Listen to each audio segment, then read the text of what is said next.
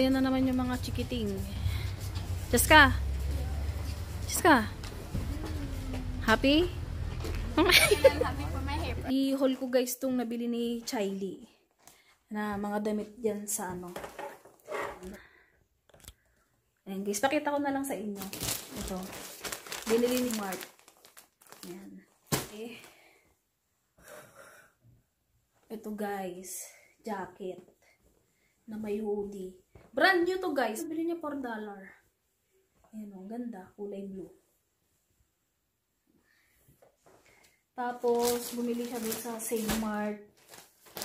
Nito. Puro kay Kylie lang to eh. Ayan guys oh. Magkano bili niya dito? $4. Ayan guys, yung mga ganyan. Alam niyo naman ang mga bagets, mga bata. Ay, may ganyan. Oh. Bili niya to $4. Tapos, bumili siya nitong $4 din guys. Ayan. Anak, damit to ng anak kong bunso. Ayan. Maganda rin siya.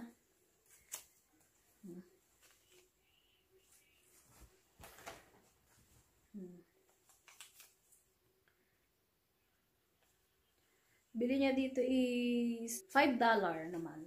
Ayan guys. Para pagkatapos daw niyang mag-shower. Bago pa. Ganda.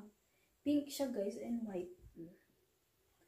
Yan, binili ni Kylie. Puro kay Kylie lang pala yan. O, tsaka bumili siya ng pantalon niya. Bago pa to guys, oh, ang ganda. Pagkano niya to nabili? $4 niya lang nabili to guys. Tingnan niyo ang ganda, oh, bagong-bago pa. Pantalon ng anak kong bunso. Ayan. Ang bilis kasing lumaki ng bata na yun. Yan, good morning guys. Today is July 27. Ayan, nagluluto lang ako ng nag-iihaw lang ako ng talong. Ulam namin ngayong musalan is tortang talong. Ayan. Alas 8 na ng umaga dito guys sa New Zealand. Ayan guys, ulam namin ngayon tortang talong. Ayan. Tsaka yung rice. Nagpa-init lang ako ng kanin. Sinangag kahapon. Tapos yung tira ni Ken kagabi ayan. Ayan, coffee. Coffee namin ni My Loves. Ayan. Kape niya to. Ulam namin ngayon, pinili itong isda na lang muna. Ayan. Tsaka nagpaksiw ako ng ulam kong isda. Bilagyan ko ng okra tsaka talong.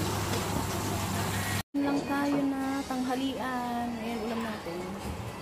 Paksiw na isda. At tsaka prito. Ayan, beef curry. Malambot na yung meat niyan. Pinalambot ko muna siya eh. Pinakuluan ko ng 1 oras.